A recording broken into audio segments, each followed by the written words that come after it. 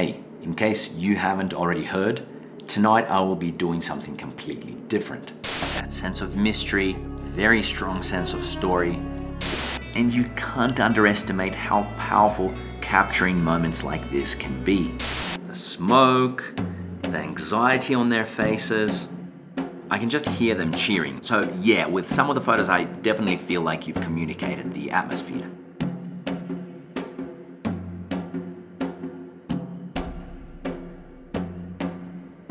I'm going to be looking at travel documentary work from other photographers, and I'll be offering tips, suggestions, advice on how they can improve their photography, their storytelling, whether through single images or through a series of photographs. So yeah, there will be a lot to learn in this video.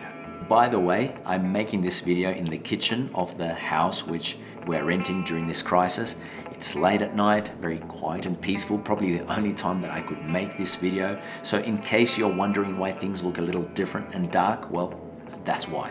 Now, I went through far more submissions than I expected, which is kind of awesome to have a really great response, but it was very difficult to narrow it down to 9. I will spread them over 3 episodes just so that I can give a sufficient amount of time to every participant. All of the participants will be receiving access, free access to my travel photography course, though it's become clear that some of you already have this course. This is the same course that I talk about through all of my videos, the same course that's currently discounted by 70% due to this little situation that we're all in. I want to give more people something to learn, something to distract themselves with. The participants will also get all of my ebooks. And these are all over the place, so they're quite hard to get a hold of, but this is just a way for me to say thank you very much for participating. One important little note. The reason that I chose the portfolios that I chose is because they represent a wide range, a variety of different types of travel documentary photography and different approaches too. So there will be something for everybody to learn in these videos. Anyway, without any further ado, let's begin. So the first participant is Ferdinando Jeremica. I really hope that I said that right. He is from Rome, Italy, and he sent me his photos via Instagram. His Instagram handle, if you want to follow him, is Chasing Beauty Photography. Okay, so the reason why I chose Ferdinando's portfolio is because I think from the photographs, from all the places that he's been to, it's quite clear that we share the same love, the same passion for exploring as much of the world as possible, for photographing its amazing, its beautiful cultures and traditions. And I know that very many of us share this love, this passion. Ferdinando's portfolio is huge. There are almost 1,000 photographs just on the Instagram account. I think there are probably more on his website, and he's been almost everywhere. So there is absolutely no way that I can look through all of the photographs, but there are some in particular that I think will be very, very useful for the audience to have a look at. And I think that there are some very interesting lessons that we can all take away. Now, another important reason that I chose Ferdinando's portfolio is because of the request that he had. Now, if you were one of the people who submitted their portfolio for review, you would have noticed that there was a section in the form which said, "What do you want me to focus on?" So let's have a look at what Ferdinando wrote. "Hello, Mitchell.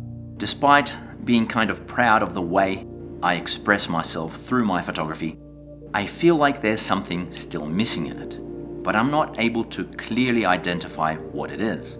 I would love to know your opinion about this doubt of mine. And since I truly loved your travel photography course, well, thank you very much, I would like to hear from your voice if there's something particular, especially regarding storytelling skills, that you think I definitely should improve." All right, so I do think that there are definitely a few things. Like I said, an interesting request, an interesting question. So many very solid photographs that could be the envy of many people, yet something is missing. What is missing? Well, I think that what's missing, we could get a hint to that in the name of the Instagram account, Chasing Beauty Photography. I often raise this question: does a photograph have to be beautiful to have impact, to be engaging, to be powerful? And the fact is, the beautiful postcard-like images, over time, they actually become quite predictable, a little bit boring, and as a result, they actually lose their impact versus some other types of photographs. Let me just get to the two photographs which I think can illustrate my point rather well. It's these two here. And as you can see, this one has more likes, far more comments. This one less likes, less comments. However, well, let me explain. This photograph to me is an example of a postcard-like photograph.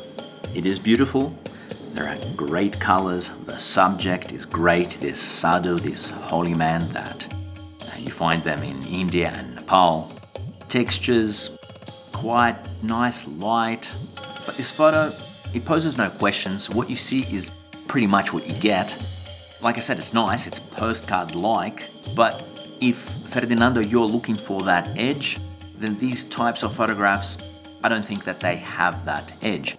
And if you are a traveler, if you've been to these countries, if you've seen maybe 5 of these kinds of photographs, then it's a bit like, okay, great, I get it. There's nothing really in it that engages you and encourages you to keep looking at it and looking for some sort of a story. Now, this image, right away I can say that it's not quite as well composed. However, this image really has a few things going for it. The obvious thing is that this guy, also a holy man, smoking his pipe, the chillum, he's got this mad look in his eyes, so there's this gesture, it is instantly more dynamic. But what I really love here, what captivates me here and what makes me ask questions, it's these gestures, you know, the hands of these two men. Why are they like this? Is it because they're cold? Is it because they're so desperate, so anxious to have their turn at smoking the chillum, or is it both? Is it because that once they smoke it, they will get warm?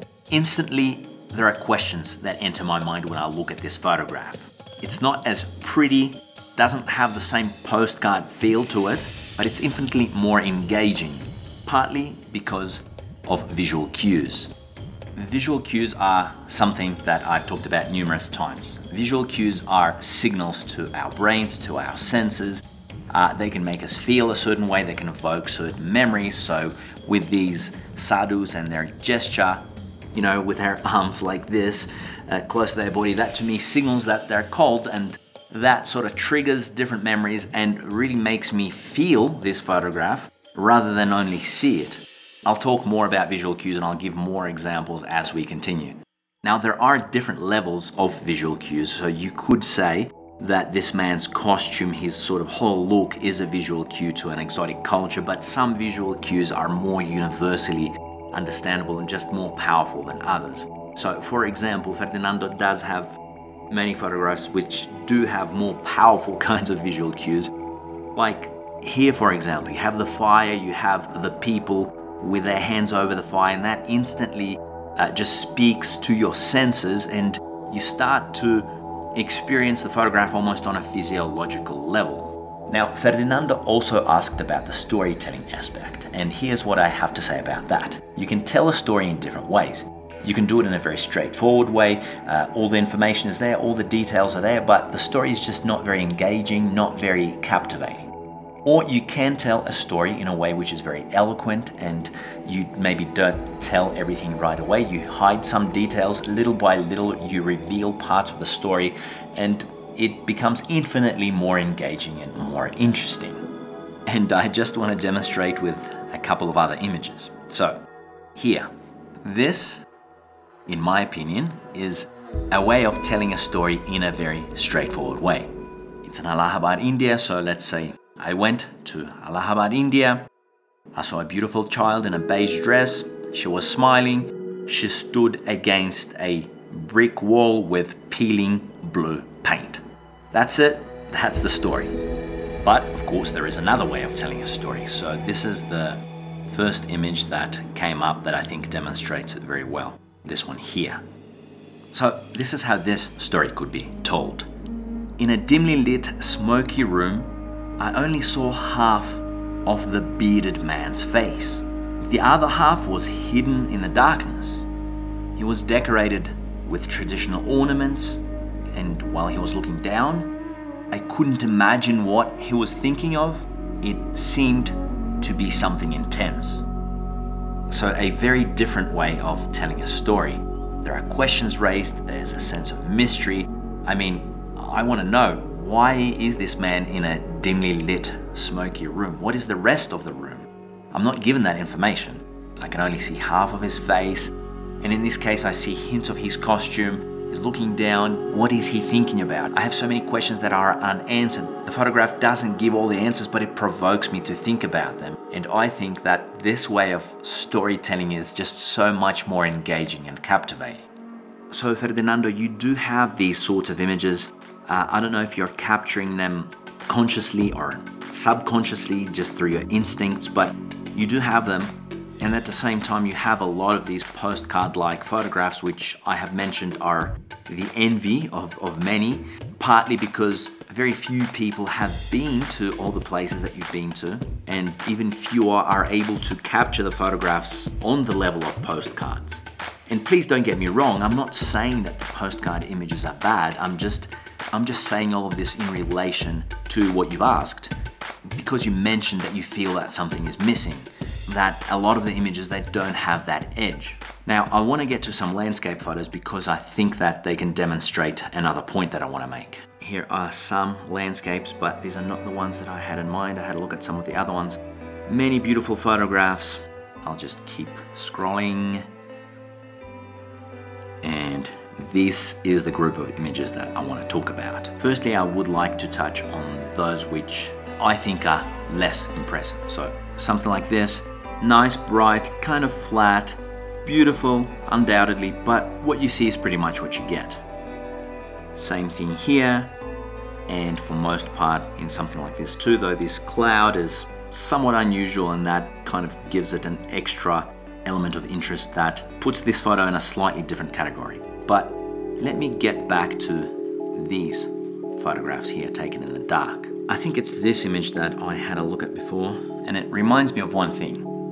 Through our photographs, we can tell stories, we can tell the stories in different ways, or the photographs could be the equivalent to a poem. So in this photo here, we have this dark sky full of stars, the whole universe is above us, and the earth is in darkness. Now, I'm not gonna attempt to recite a poem. I'm really bad at writing poetry, but visually to me, this has the ingredients to be a poem. It doesn't necessarily make sense in terms of a narrative, like, yeah, it's a dark, starry sky, but there is so much mystery to it. There's so much flexibility as to what this can be. You can look at this photograph in so many different ways. It is beautiful, but it could be seen as symbolic, light and darkness, infinity of the universe, all sorts of things come to mind. Most importantly, this photo engages my imagination. I want to transport myself up into the sky. I want to explore the dark earth. And so I'm very involved, and so are my senses. Now let's have a look at some more of your landscape photos. I've already talked about some of these, but I just want to draw your attention very quickly to this one. I think it's in a different category because of this interplay of shadow and light. Again, it's that whole mystery, the battle between light and dark. It's also sunrise or sunset, which is very evocative. So the mind can kind of invent various storylines and details to make this photograph more interesting. Same thing goes for this one. There's the visual cue of the fog, again, setting or rising sun. It's a slightly different category to a photograph like this one. Not to say that this photograph doesn't serve a purpose. I'd say that if I'm doing a photo story or something like that, this photograph definitely has a place there. But as a standalone image, it's very beautiful, but I just feel it's not as engaging as some of the ones that I just mentioned. Now there's one image that you have that I like in particular, and it's this one. It's called Running Up the Hill, Escaping the Storm. Well, it's beautiful, like the others, but what I think is really special about it are those visual cues that I keep talking about, that sense of mystery, very strong sense of story. This could be a poem. Let me explain why.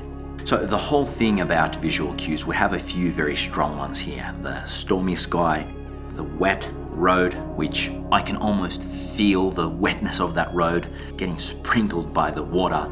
The car lights, which suggest that in this case it's most likely late afternoon. So all of these things, they just instantly trigger memories and they work on my senses. Looking at this, my imagination just goes wild, you know.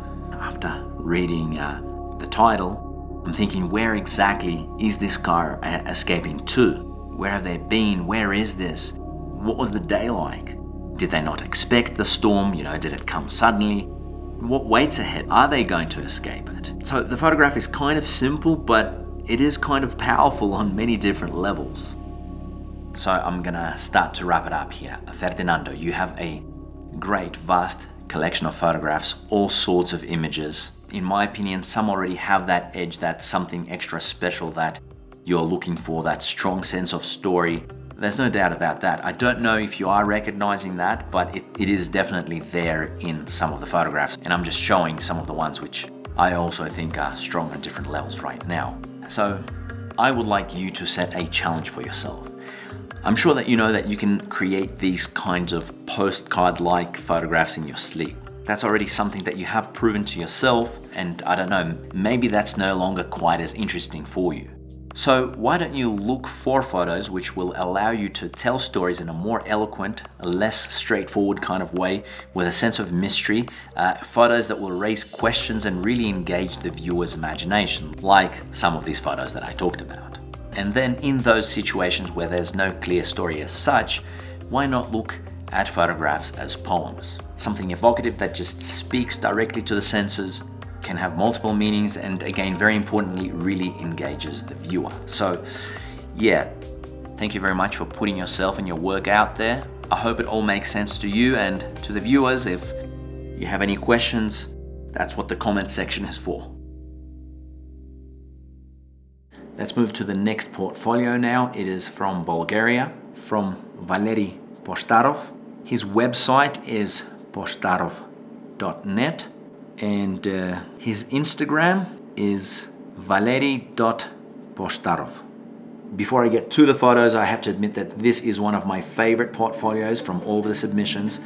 And I have to say one thing. When I say critique, the word critique, portfolio, photo critique, it doesn't necessarily mean that it's something negative or that I'm trying to pick the work apart or that I am going to criticize it. Critique means looking at the work in a critical manner, analyzing what works, what doesn't work as well. But in this particular case, I will be looking a lot at what works, because I think that by doing that, we can learn a lot from Valery's photographs. All right, let's get right to the photos. And while I'm showing you the photos, I want to quickly summarize what Valery wrote about his project. He started in 2007, and the idea was to document the last traditional rural communities in a region called the Rhodope Mountains. In the photos you're seeing, he's been capturing the changing and the gradually vanishing culture and a way of life. Valery seems to be on a mission. He says that when he started the project, the villages would have from 350 to 400 people living in them. And now, most are empty. The whole area of the Rhodope Mountains is quite large. For centuries, it was full of lively villages and hamlets, and it was a stronghold of trade and tradition. Now, these mountains are 95% depopulated, and it's the story of much of the world. The young leave the countryside and the villages are left there forgotten. As Valery says, the survivors have to brave solitude and the elements. And the last man standing in the Rhodope Mountains is a proud epitome of the human race. And that's the name of the project, The Last Man Standing in the Rhodope Mountains. Man, I love the work. I appreciate the idea behind it. I've actually been to Bulgaria a few times, and somehow I've never visited these areas. I've never seen them like you have, so it's really fascinating to me. Now, I want to read through your email and touch on the points that you raise, the questions that you ask, because I think they're very interesting and they're very important for some other people who are also working on long-term projects, especially people who are working on projects similar to your one. Now here's what Valery wrote. I'm gonna start reading and I'll very quickly get to his wonderful photographs. I have submitted this project to some book publishers, but most of them consider that such a book would be difficult to sell internationally. I am now starting to wonder if this kind of local and unpopular project subject could have just a local importance, if any. Or maybe I just failed to make it interesting to the wider international audience, unaware of the local culture and problems. I would appreciate if you could share your opinion on this matter. When and how a local culture could be represented in such a way in order to become of global interest. Should we, as photographers in this globalized century, represent only extraordinary and astonishing subjects and ignore the ordinary people and their lifestyle?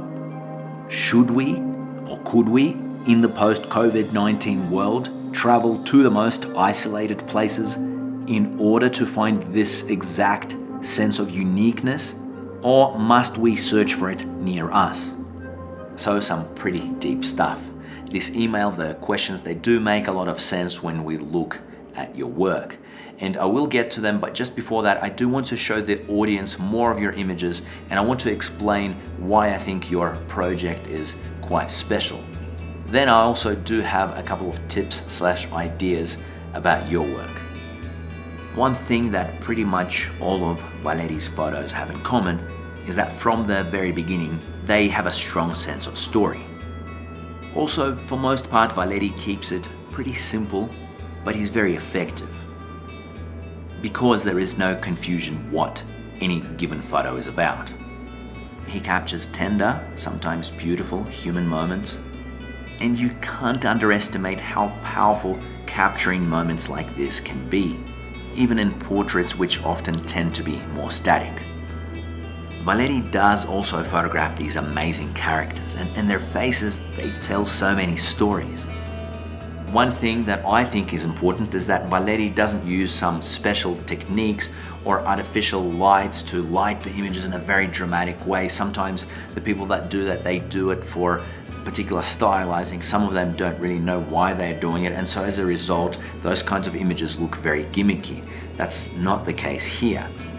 He just lets these characters and these faces speak for themselves. To an untrained eye, it might seem like photos like these are just about the character, that there's not much else to it, but there are actually many things involved. As Valery mentioned, he's been to over 700 villages.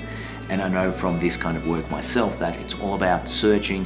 You talk to one person, to another, then you go from one place to the next and to the next until you finally find those characters. And when you do find them, you still have to have the presence of mind to then create a photo around them that works. You've got to make any person comfortable and trusting enough to be in your photo.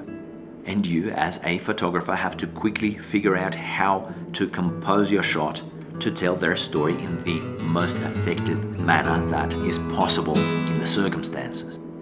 Like this photo, this amazing man-child, man-boy's face. He's probably been through so much, and again, it's a simple photograph, but it works.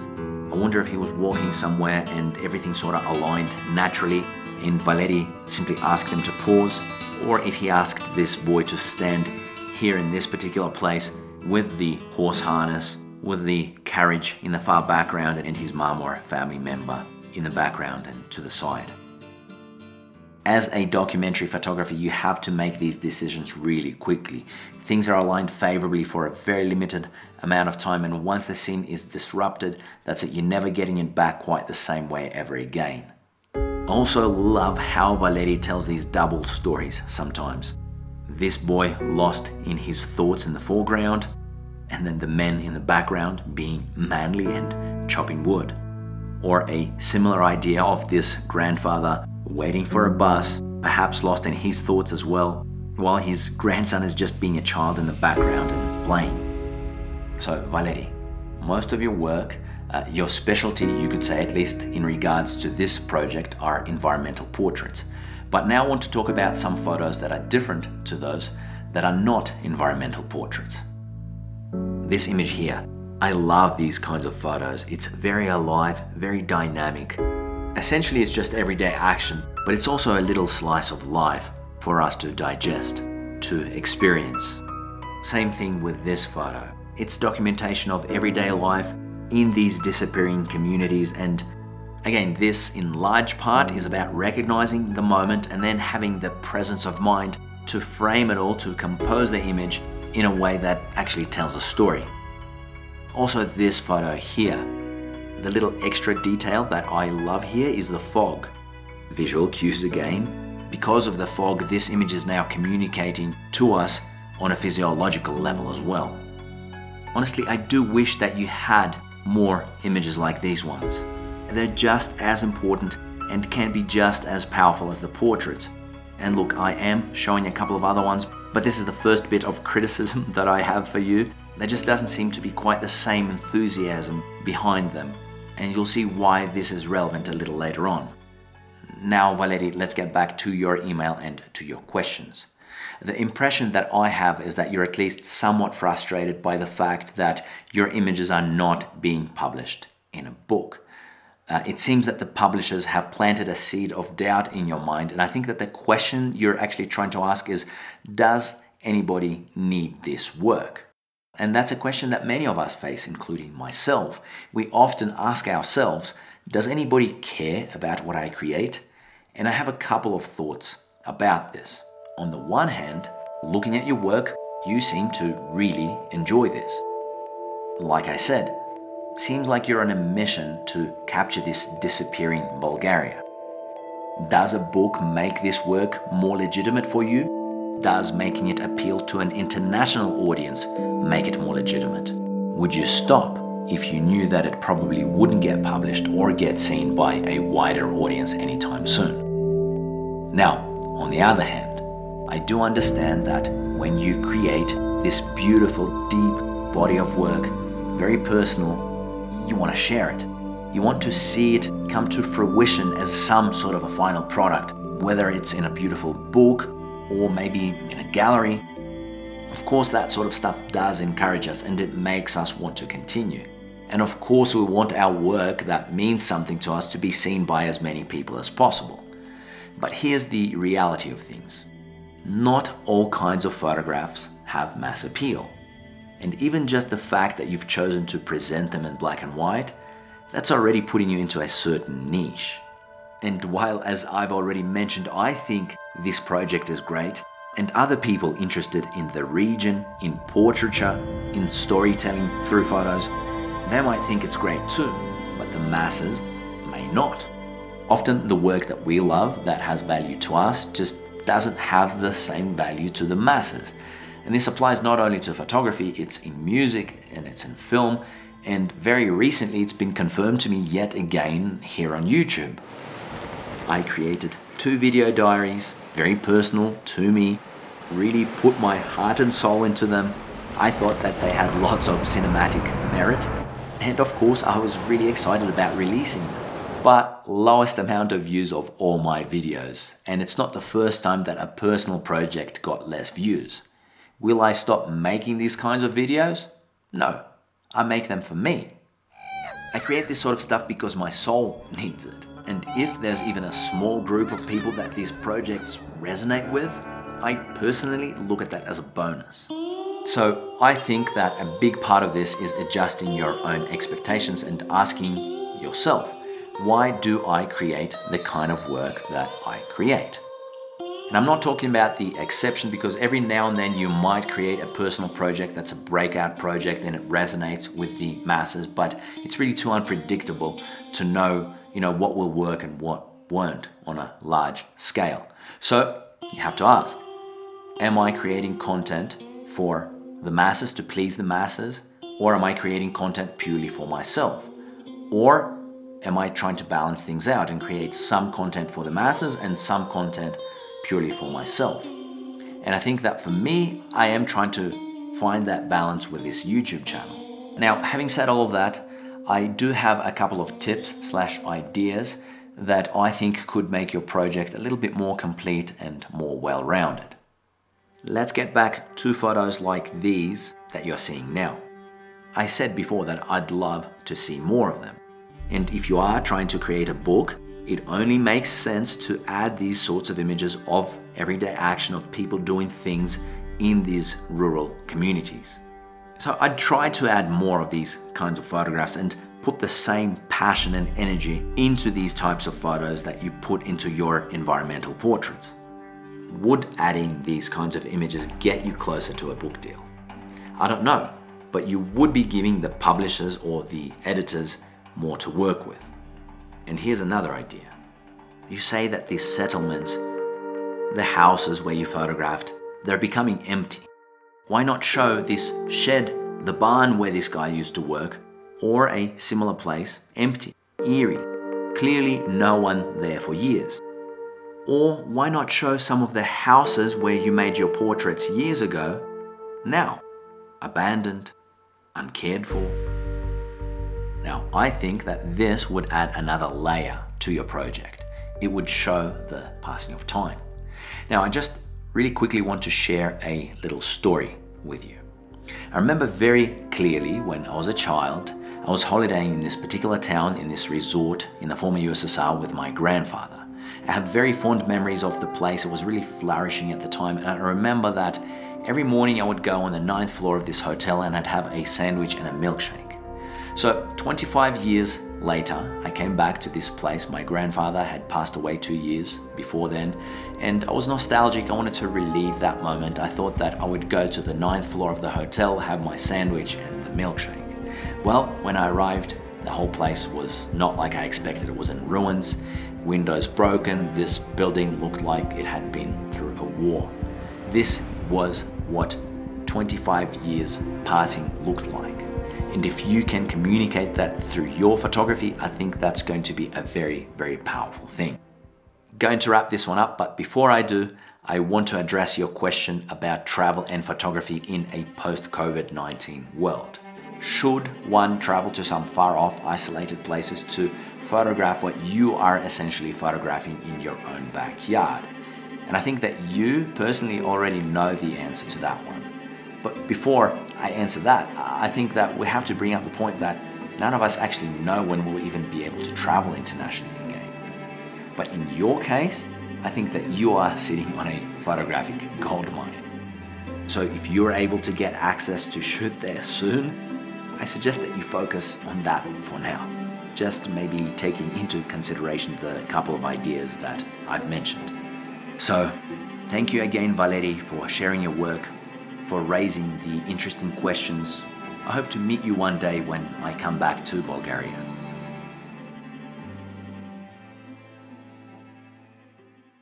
Alright, to finish this episode, we'll go to Bali and discuss a project by Franca of Uruguay. She is Demente con Mochila on Instagram. I believe that means insane with a backpack. And dementeconmochila.com is her website.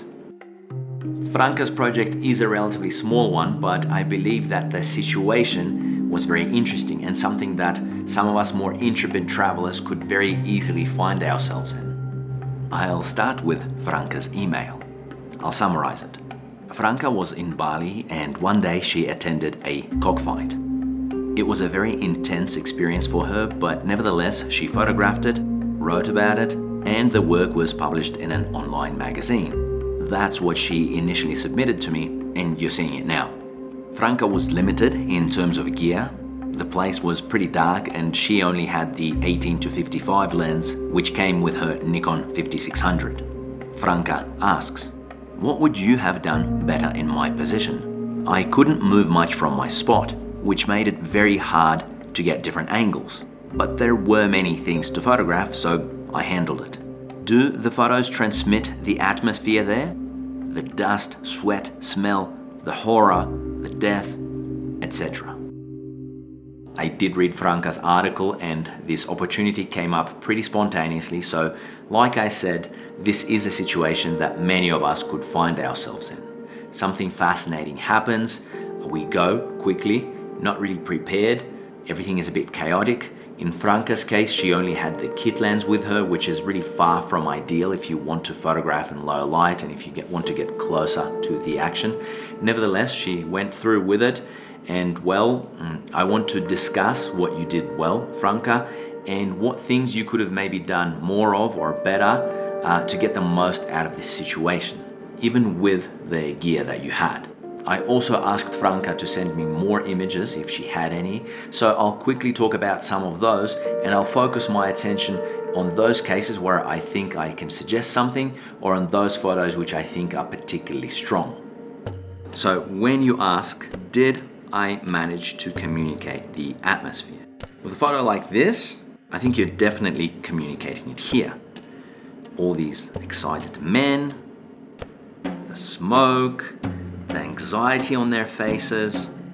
I can just hear them cheering. So yeah, with some of the photos, I definitely feel like you've communicated the atmosphere. Some photos like this one communicated less, and then again, some like this one communicated more, even though this photo is not very straightforward. I think it works. Here's a man with his fighting cock. We can see the blade, and the smoke is a great visual cue when you're talking about being able to smell the place. This image is okay. We get the point that there's money being exchanged, but it's definitely not the best of the photos where you show people with money. I think this one is much stronger. There's this nice gesture with this guy's outstretched arm with the money, and then also like them stretching out their arms, probably trying to get the attention of the bet takers. This is a very solid establishing shot. Definitely need an image like this to set the scene, and depending on how big we view it, we can actually see the traces of the violence, the carnage right here. And also we can just see these guys' faces, you know, quite interesting, quite a lot to look at in this photograph. This photo, I get the idea, it's also about the guys counting money, interacting, but it's turned out to be more about their backs than anything else. So this isn't a great one.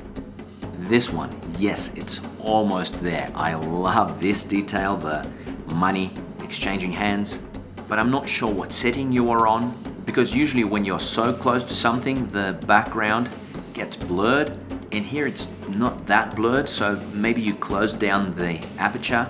I would have liked to have seen the same image, but just with the background more separated from what we actually need to focus on. Okay, here I think I would have gone a bit more in this direction, but I'll later talk in more detail what I would have done differently even before the shoot. So the potential is here, but I think that there could have been much more. Okay, this image really works.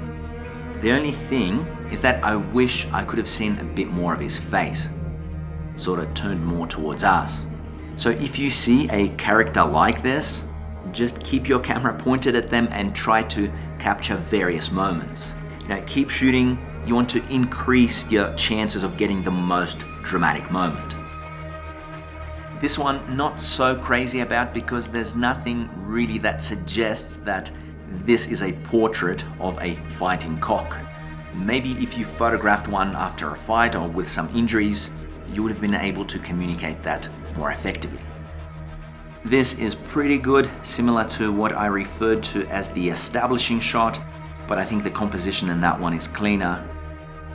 This crowd shot is definitely not as strong as the first one, and there aren't really any gestures hinting of the action that's taking place. I would have really liked to have seen shots like these from different angles, you know, just to have this guy a little more to the side so that the composition is cleaner. Now, you were limited, but I'll get to my idea on what you could have possibly done. Oof, I really think you missed one here. I mean, I get what's happening. Maybe that's the guy there who won. This is the loser. But like this, there's just not enough impact. I wish you could have gone right in on this bird, which is, I guess it's dead. You talk about the horror of this event, but as a viewer, I want proof, visual proof. I want something to just smash me across the head, you know? I think this one has some potential, but maybe the angle is a little off. Like, I do love what's happening here, how these guys are so intense, but I'd probably rather see what's happening here.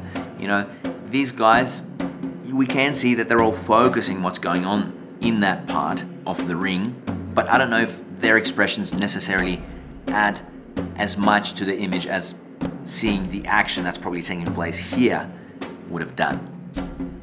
This one, I think you kind of are getting there. I mean, it would have been great if it was more clear what these birds are actually doing.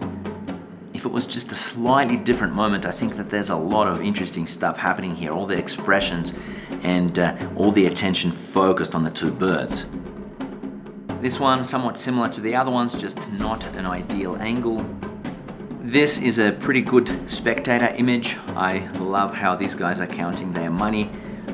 These guys are looking off, I guess, into what's happening. So this works, but you do have those better photos with money and with the people cheering. And this here is another photo with potential, I think. Maybe you should have asked him to pause for a second. I know there were limitations, but there are some things which I think are just worth trying.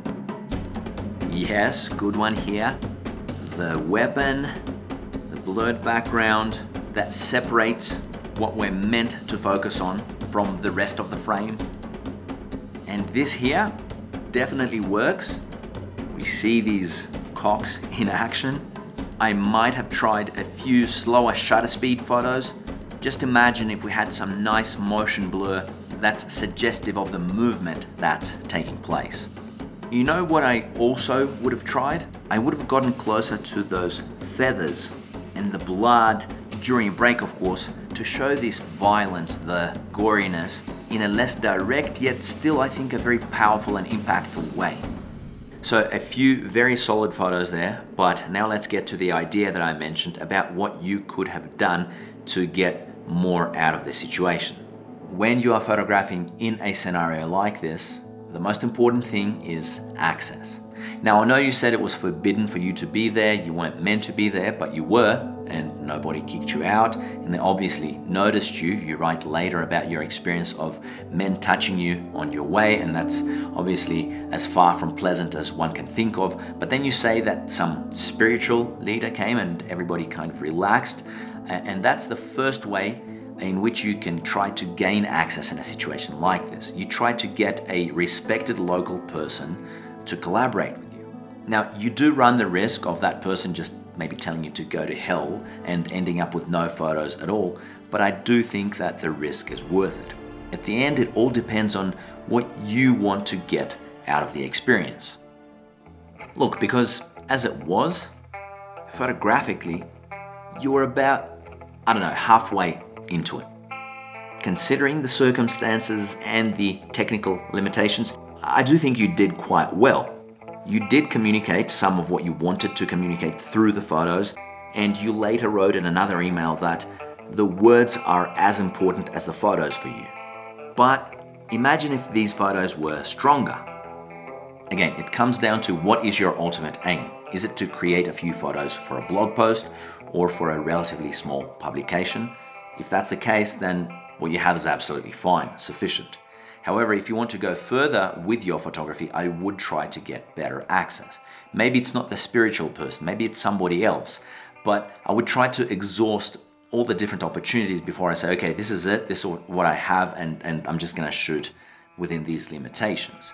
Now, would it be a positive, fun experience to shoot this? Of course not in this case. It could be a total pain in the ass to get that access. So you really have to ask yourself, how much do I really want to be documenting this?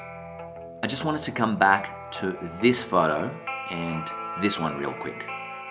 I think another thing you could have tried is to make some more portraits of these men with their cocks. Having been to Bali and many places in Indonesia, I'm pretty sure that these guys would have been flattered by a foreign woman taking interest in them and the hobby which they love. Could it be weird and uncomfortable? Absolutely, but that's often the case with these more edgy kinds of subjects. I remember when I photographed these sulfur miners in Indonesia. All they were doing during the first few days is making fun of me. And then they got over it. We kind of adapted to each other.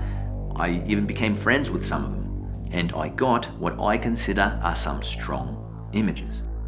And that's ultimately why we take the risks up to a point. It's what we make ourselves uncomfortable for the photo.